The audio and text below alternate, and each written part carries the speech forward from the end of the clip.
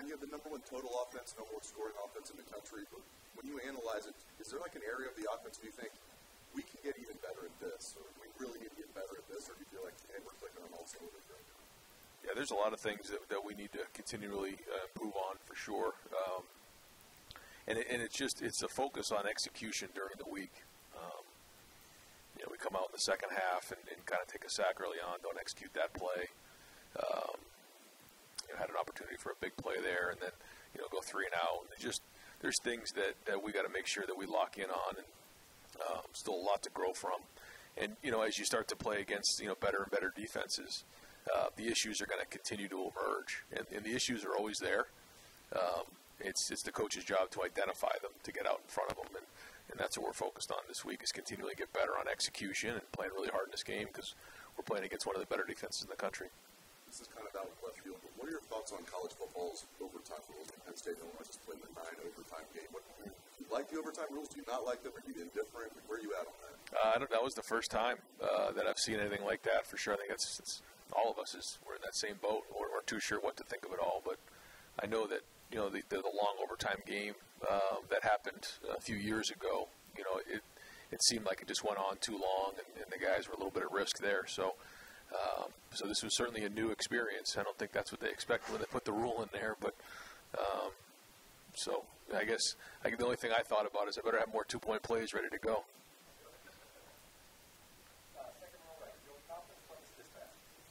Ryan, when you had a chance to look at the film and watch CJ's throw to Jackson, where he puts it between 3 defenders, what'd you make of that? Kind of looking at it again on replay. No, I mean I thought that the route was run correctly, and the timing was good. We call that a 1-inch throw. We throw the ball right over the baseball net, and he delivered on that throw. I mean that was a big time throw, and there's times to take those shots, and there's times where you got to understand when to maybe just check the ball down. But he was decisive, and he delivered the ball, and it was well done. That kind of shows the confidence that he's playing with, because I imagine that to thread a needle like that, you have to be pretty confident as a quarterback. Yeah, I do. I think so. But that's kind of we've talked for a little while about when you play against better defenses. There's not a lot of guys who are open. That's kind of how it goes. And as we start to play more and more of these teams, guys are less and less open, and that's part of playing really good, playing well at quarterback. But to your point, in order to make throws like that, you got to feel confident about it. But that goes back to practice. If we're practicing like that on Tuesday, Wednesday, Thursday, and he's already body repped it, then you have more confidence in a game because the picture looks like it did during the week. Just want to ask quickly about the stats of Master and Marcus Crowley. Yeah, Marcus is going to be out for a long time. It's a long-term injury, and certainly prayers go out to him. And it was something that happened during the bye week, and he's working towards recovery, but it's going to be a long road for him. Master will hope to get back this week. Yeah, Brian, just to follow up on that, in terms of your running back depth, how do you feel about where your running back depth is right now? Yeah, I mean, for this point of the year, we're doing okay. It's part of the game. You're going to have some guys who get bumped and bruised along the way. You're going to lose some guys, but I was excited to see Mayan get back out there, and it was good to see Evan. I thought Evan had some good snaps there, so you get Master back, and you feel like you have 4 going into this game. Ryan good when he left the game the other day. It looked like maybe on TV he was favoring something. Yeah, I mean he'll be practicing today. Yeah, in games sometimes you get battered. I mean it's a rough, tough game, and there's a lot of things that happen. But expect him to practice this week. These injuries and things that you talked about with the running backs, right? How challenging has it been from week to week to get a feel for who you're going to have, how you're going to hand out the carries? It seems like it's just been a revolving door there. Yeah, a little bit, but that's part of college football. I think different teams across the country deal with the same thing, and we know that it's going to be unexpected. That's what we talk about to our players all the time. You just don't know what's going to happen, and that's why you have to recruit depth, and guys got to understand their opportunity is going to come if they just continue to work, and because it's a rough game. Guys get injured, you have to be able to adapt with that. And but I think Tony's done a really good job with his room. What is it like for you on the field, on the sideline, to watch Travion when he gets rolling? It seems like trying to arm tackle him would be a bad idea.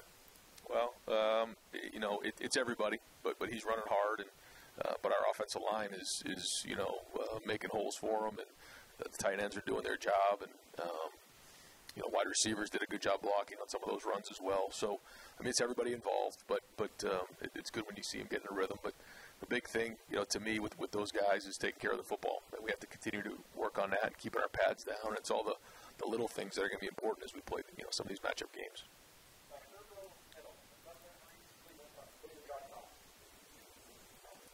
Ryan, what is your blocking success at the moment in terms of, it just feels like a lot of times if your guys are running the screen or whether it's your receivers on the outside or an offensive lineman supposed to get a linebacker at the second level, it seems like you guys make the block a lot. And sometimes, you watch other teams, it's like, hey, you drew up the play pretty well, but that guy missed his block and it got blown up. Are you guys doing that pretty well right now?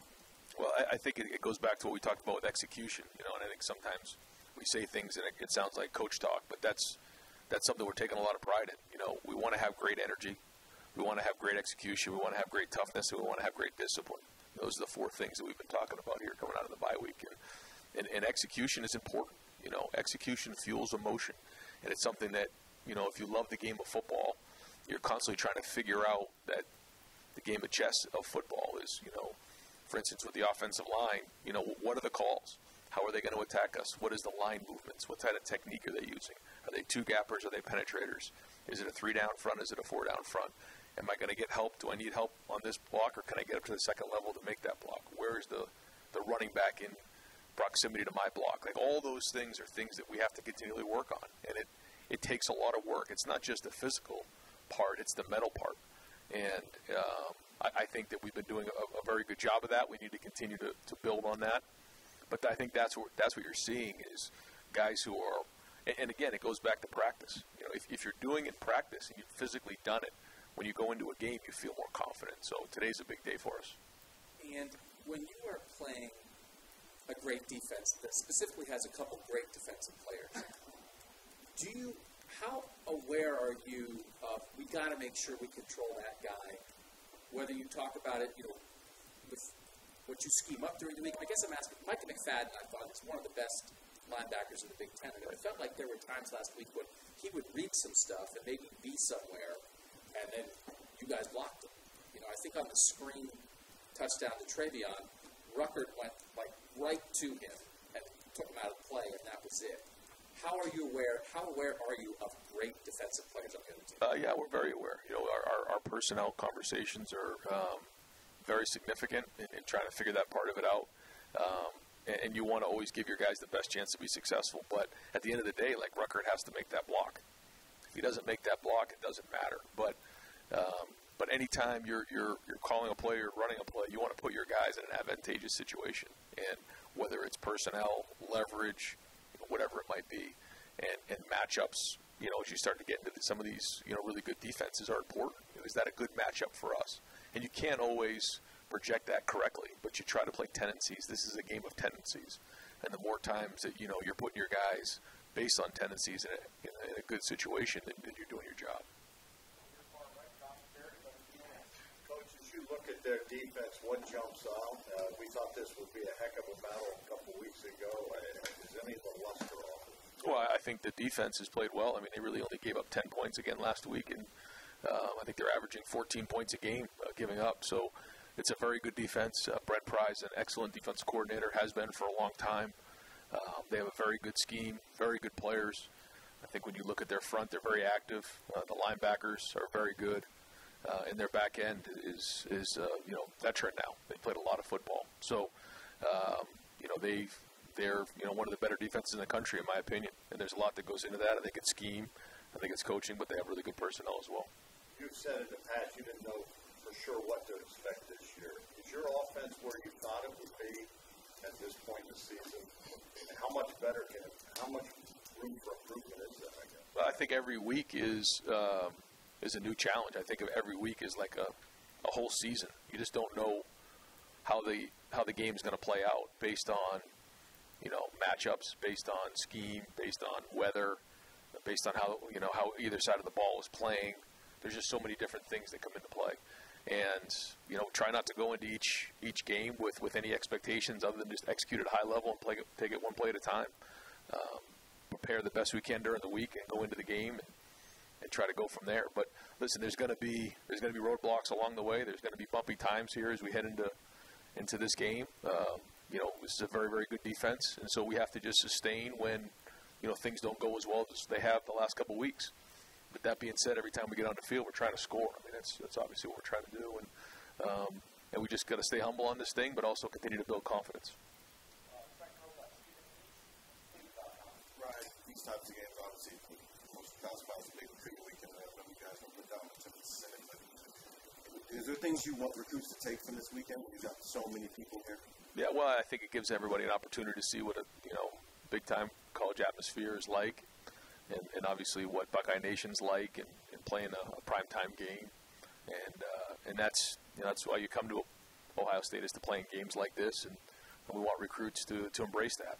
We want the guys who want to play in these type of games to come here, and so when they're able to see it with their own eyes, it's a lot different than seeing it on TV.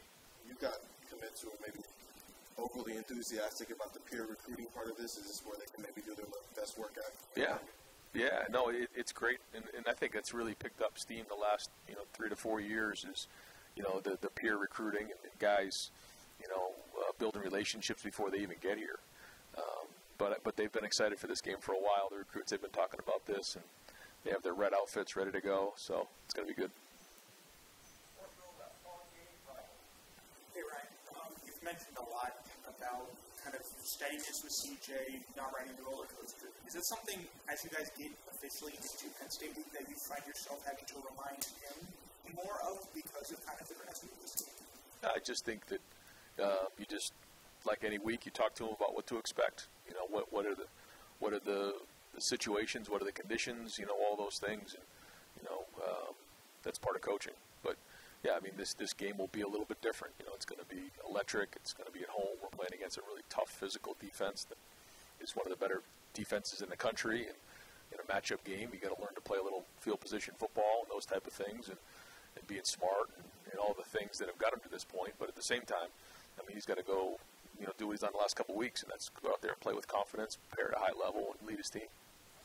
How do you see the dynamic of that room change, especially as you see younger guys come along and then seeing some of the older guys kind of get back to what you've been used to seeing from them? Yeah, well, we're getting some of the older guys back, which is good, and they're starting to really show up, which is great. And then the younger guys who kind of early on had to play, kind of forced into some roles that now there's real depth there. So I think that room's coming around. They're again, you can see some energy there. You see them with good pad level, and now they're producing as well. So again, a bigger challenge this week, but you're seeing a lot of progress. Brian, I asked you a couple weeks ago about the challenges of this second half of the season. Obviously, you guys handled Indiana fine, but as you said a couple times today, this is the big one thus far. What is the approach this week? How much does practice change? Does it not change? What's different when you are facing a team like Penn State that brings the big ring? Just the opponent, and our standard is not going to change, but we also know what's in store, and so we've got to utilize every minute of the week. That's what's important. When you're playing in big games, no stones unturned. Everybody's got to utilize every minute of the day. You can't waste a rep. Can't waste a minute in meetings. You got to be efficient as a coach. Players need to get their rest. All those things. And but other than that, I mean, we're going to do practice the way we've done practice, since week one, and that's the best way we know to prep. There seems to be a perception, Penn State not in the top 10 anymore, 2 losses. You don't seem to have that approach. That this is any different than maybe how people were looking at it a few weeks ago. No. Why is Penn State still as good as you thought they were, even though they've lost twice? Well, when you look at the games that we've had with them in the past, they're always a dogfight. That's just the way it's been, and I know it's going to be that way. They have a lot of pride. They're a very good program. Coach Franklin does a very good job. I got a lot of respect for the 2 coordinators, Brent Pry and obviously Mike Yurcich, who we know well. I mean, they're one of the best programs in the country, and so it's hard to beat these type of teams. And we know when Penn State comes into town, we got to be on our game. And this is going to be one of those games. It's going to be physical, back and forth, and we got to start fast and be ready to play for 4 quarters.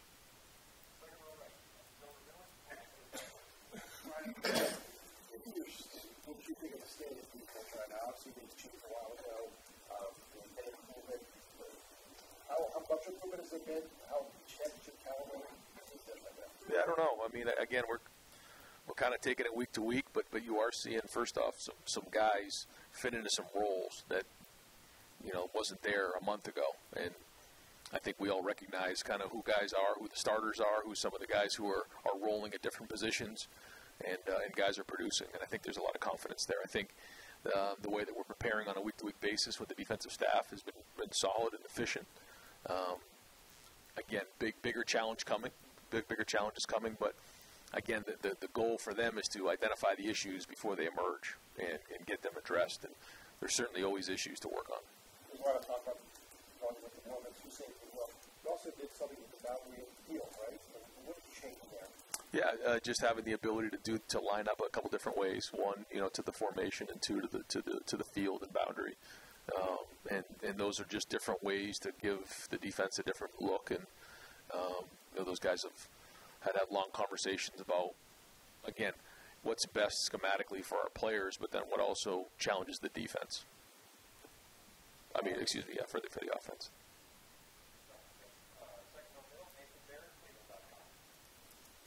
Last two games you played, I think we're missing on all their starting cornerbacks or most of them. When you look at, besides just being veteran, you look at Penn State's secondary, what's there that's going to challenge your receivers and CJ more this week? Castro Fields has played for a long time, very good player, veteran, understands that style of defense. I feel like over the years they've had a lot of corners who have played that style of defense for a long time. He's one of them. Porter played against us last year, very long, very athletic. Again, does a good job in their defense. I think Brisker is one of the better safeties that we played against this year. He's physical in the box. He's athletic. He runs around. I just think across the board, they're athletic back there, and it allows them to run some different schemes. They can man you up. They can zone you up. They can do a couple different things, and they do a lot of pressuring now, and they're aggressive with that. And I know they'll continue to do that in our game. Last year, Dotson had a big game against you guys. Is that something that Denzel is prepared for, to be part of taking that away, and to kind of look forward to seeing, I guess, how he rises to probably a bigger kind of challenge than he might have faced yet this year? Yeah, I think Dotson's one of the better wide receivers in the country, and we got to know where he is at all times. They're going to try to find ways to get him the ball for sure. And so, however we go about doing that, that's part of the schematic stuff that we'll work on this week. But we have to know exactly where he is. Hey, Coach, I know Julian had been dealing with some injury issues, but he did not get in this week despite seemingly being available for the game. Is he still working through some things? Yeah, we're expecting a full week of work this week. He was available in an emergency role last week, but we just didn't think it was the right thing to do. But we're expecting to practice this week and be available for the game on Saturday and play. And then with Marvin grading out as a champion this week, what did you like out of him, aside from the causing the safety on special teams, but his receiving work as well? Well, it starts with special teams. I think his attitude has been excellent on kickoff return, on punt return, and that's where it starts. He and Emeka both have been very, very good on special teams, and that it just translates over to playing on offense and defense. But I was impressed with the catch he caught over the middle, where he got smacked after catching the 5-step slant. And showed some toughness there. Obviously the play he made on the safety, and we caught another ball. So he's got a very, very bright future. Ryan, when you guys were, assessing some of the defensive changes you wanted to make, I realize as coaches you have a lot of experience. Maybe it's not new to you, but for your players, how much of what you're doing now was stuff that you had maybe worked on in the off season as a consideration for a change-up, and how much of it was totally new to them when you came in to meet after the Oregon game? Yeah, a little bit of both. Yeah, I wouldn't say that we came in and it was like out of left field. And some things maybe we toyed with the year before. But so many of our guys were so young that they were just trying to get lined up in the spring and the preseason. So I think we've done a good job of changing it, but not overwhelming them. And we have to continue to do that. I think any kind of change, really, yours seems somewhat substantial, can kind of go awry, I think, on you. It not go the right way, but it seems to have gone pretty well for you guys. What does it say about your players, I guess, they kind of take it to that and have not shown any real kind of breakdowns as you're trying to transition to a different style of defense? Well, and I met with those guys right after the Oregon game and just talked to them about there needs to be ownership across the board. If this thing's going to work, everyone has to take individual ownership and then unit ownership. And, we're going to do everything we can to try to come up with some schemes to put you in a better position. But at the end of the day, we all have to own it. And as the head coach, I got to own it. And then individually, the players have to own it. And it's the coach's job to put them in the best schematic advantage possible. And that's what we're going to do week in and week out. But I think maybe what you're seeing is that ownership. Like, okay, we got to own this thing. We got to make it work because that's when you have really good defense. Hey, Ryan, just touching more on Marvin Harrison. How have you seen him learn from guys like Chris Olave and Garibus? Guys who kind of similar to him came in, highly talented. And Marvin, he's got a father who probably gives him advice. Have you seen him just take the advice and kind of apply it? Well, I think, like you said, he comes from a background where he understands what working is.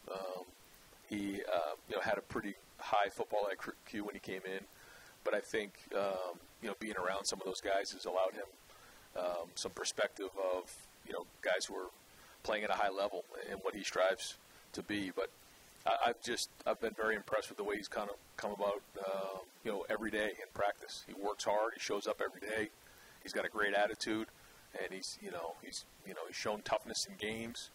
I'm really excited about his future, and I think he's going to help us here down the stretch. Ryan, you've mentioned that you don't go into games with expectations, don't go into a season with expectations. Where does that come from? Is that advice you got from mentors? I don't know. I just think that over the years, when you do that, you get yourself out of whack. You start to think something's going to happen, and you can't do that. You can't make any assumptions. You can't take anything for granted. And that's just the way this game is. And the minute you start to do things like that, this game will catch you. You have to stay humble. You have to, continually focus on those little things, not expect anything other than, great effort and obviously focusing on those type of things. But other than that, you just don't know what to expect on a daily basis. And that's what, you've seen that this year in college football. Anything can happen on any given Saturday. So, having that kind of white belt mentality, where you show up every day and you're just focus on the little things and you continue to build that up as the week goes on. Just something that I think works. CJ, are you asking more of him than you did Justin and Wayne at the same point in their starting career? I guess different things, probably. Yeah. I don't know. I'd have to think about where he's at compared to where they were at their time. I think the one thing he didn't have that Dwayne had was those couple years where Dwayne was here. CJ, last year really didn't get all of that work. I guess Justin was in that same boat, but we kind of asked him to do some different things maybe his first year there. So probably not more or less, probably just different things.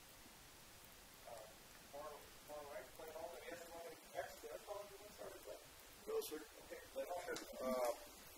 You're not scheduled to play Cincinnati, but you might be down the road. Have you noticed what they're up to, and are they deserving of their status? I know Luke Fickell does an unbelievable job, and they've done a great job and had some good wins. So, first off, there's some Ohio State guys down there, so we pull for them. And being from the state of Ohio, we pull for them. But proud of the season they're having, and I'm just happy for them. Clay, as many as 4 ranked teams down the stretch here. I guess touched on it a little bit. How do you keep the blinders on? Well, you just turn on college football on any given Saturday, and you just watch it. And I think our guys know that. First off, we've already lost a game, so we know what that's like if we don't bring it, and how it can come down to 1 or 2 plays. We don't have to just say that to our guys. They've lived it, and they understand what the consequences are. So I think we have our attention there. I think our guys understand that. They're a little scarred, calloused from that, which is a good thing. But like you said, we got to stay humble, and we got to stay on it, and we can't let little things slip. Because, if we continually stay locked in on this thing, that gives us our best chance to win. And it's all about winning this game on Saturday night. It's going to be hard. And we got to show up, and we got to play all the way 4 quarters.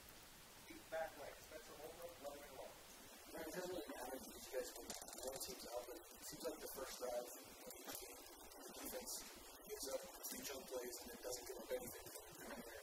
I know that some of that is scheming and running scripts from the offense, but how do you kind of try to remedy that? And do you think that could be a concern down the road? I mean, I hope not, but you're right. I mean, there's been a couple of those drives where they've schemed up a couple of things early on and caught us. I think the good news is we made adjustments to get them fixed, but yeah, you got to be ready for those things because the offensive guys try to come up with things that really put stress on a defense, especially early in the game and on that first drive to try to set a tone. And so we got to have a good plan for that. Each guy just has 1 tackle for loss or 1 sack. Is that encouraging to know that everybody's getting it on and you can just continue to roll guys as the season progresses? Well, I think it keeps some good synergy in that room and good unit, harmony because guys are all playing and they're in there and they're all part of it. So, and they all understand it's a long season and it's a physical season. And, this stretch we're about to go on, we're going to need them all. So, I think that's Larry's been doing an excellent job with that. Coach, you made it very clear early in the year and during the beginning of the season how critical it was going to be for you to sell in depth. You talked a lot about how hard it was for you last year because you didn't have those games and those chances. In terms of your building that here for the first 7 games of the year, are you happy? Do you want to see more? Are you pleased with where that part of things are? Well, I'm just happy that we had an opportunity to get guys out there and get those reps and play, and it keeps everybody moving in the program when they're out there playing, and it's developing your youth for the future, and that's really good. And when I say future, it might be this week, it might be in 2 weeks, it might be next year. You don't know, but that's part of being a team. And anytime you get those guys out there, you can coach them, you can get on the film with them. We were coaching those guys in the fourth quarter like it was an even score. I think that's what you need, and that's what we missed last year. So hopefully, again, it pays dividends down the road. Trivia early in the year, you need to work a bit more on his pass protection. Obviously, the running part of his game is exploded out of the seams. Are you happy with the steps he's made in pass protection? Yeah, I think that, he and Mayan, Master, they've been solid. Evan missed one the other day, but then came back and did a good job on the play to Cade Stover. So I think it's going to be harder and harder. Penn State will be blitzing us and coming after us, and so we got to do a great job of protection because that's a big part of the passing game is making sure that the quarterback is clean. You talked about kind of the scars from the Oregon game. Just curious, what's the biggest difference you see in the locker room, maybe from an undefeated team the last 2 seasons to kind of this team that has suffered a loss? I don't know. Because you just don't know what's coming next. So you just continually work it week in and week out. Again, I think that our guys have seen the good, the bad, and the ugly already, even at this point of the season, which is a good thing. We're still young. We're still figuring it all out. But you're seeing a lot of guys build confidence, and it's tangible. I mean, you can grab onto it. You can feel it. But there's still a lot that comes with that. And the focus just has to be on execution, toughness, discipline, playing with great energy. And if we continually do that, don't let any of these other distractions get in our way, because that's the other part of it. When you lose, you can't let the noise kind of affect you. Well, it's the same thing when you start to pick up some wins here and you play well. A lot of people saying how well we're playing. Well, we have to ignore that noise as well and just stay locked in on what's important right now. And that's a great Tuesday practice.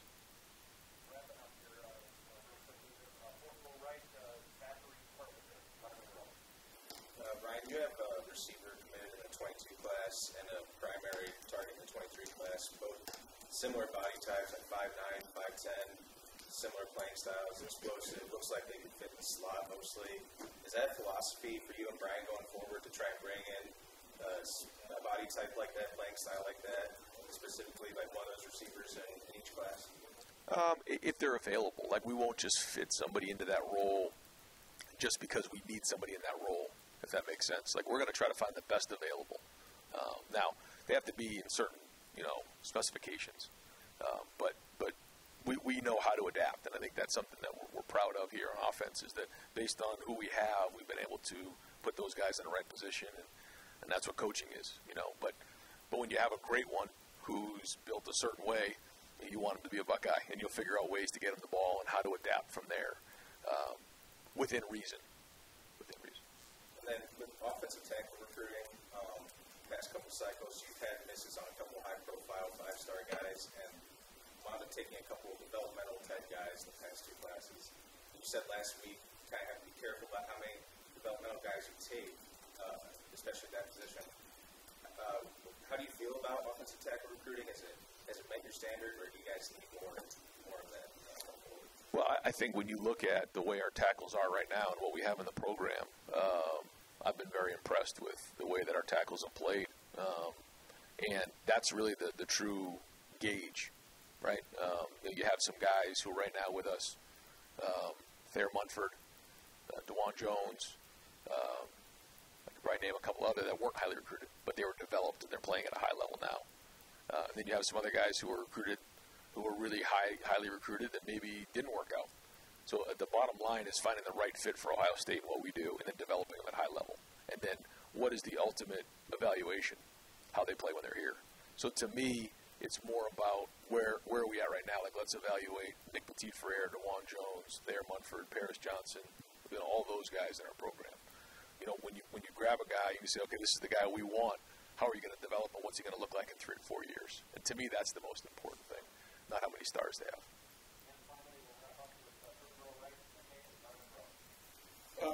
Ryan, I looked out there on Saturday night and I go, well, that's a new formation, and then I realized you guys were in a huddle. Is it very? And obviously, it was obvious what y'all did from there with that.